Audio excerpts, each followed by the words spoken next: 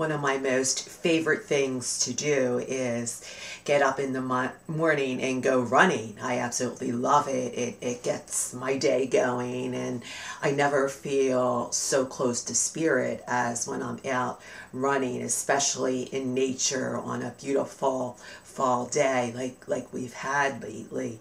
But there's one problem. I have chronic knee problems. Sometimes I'll get up in the morning and I can't even walk down the steps. My right knee especially is just swollen. You can see it's all puffy, and it looks like a balloon at times. And I walk down the steps like an old lady. It's ridiculous. I feel like an 18-year-old inside. So why doesn't my body respond in that way? It's getting to be a real problem because it's interfering with my running. Sometimes I have to stop, and sometimes I can't run at all because of my chronic knee issues. I've been to the doctor a few times, and he said to me, "Oh, sure, I can cure that, no problem. Surgery." I absolutely will not have surgery. I don't want anyone cutting into my knee with a knife. No way. Come on, it's 2010. There's got to be a better way. I mean, ancient practitioners and shamans, I'm sure they, didn't use a spear. They used ancient medical practices and medicines and herbs. I want to find something like that. There's no reason why I can't run, and there's no reason why I have to have a knee that's blown up like a balloon. It's ridiculous.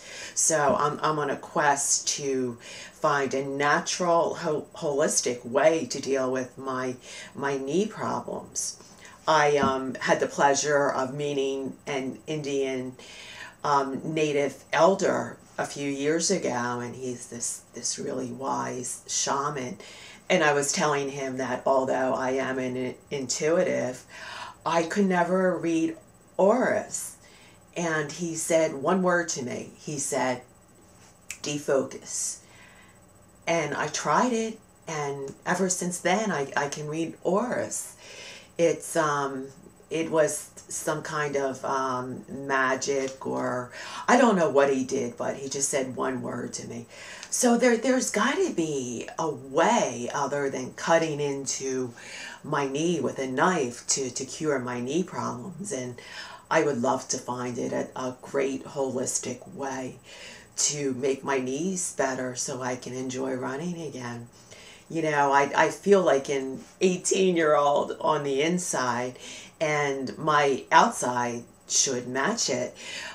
When my roots come in, they're 100% gray, and I don't feel like an old lady with gray hair. I feel like an 18-year-old, so I should look like that. There's got to be some way, some natural medicine that can cure gray hair and counteract the aging process. What do you think? I mean, it's 2010, come on.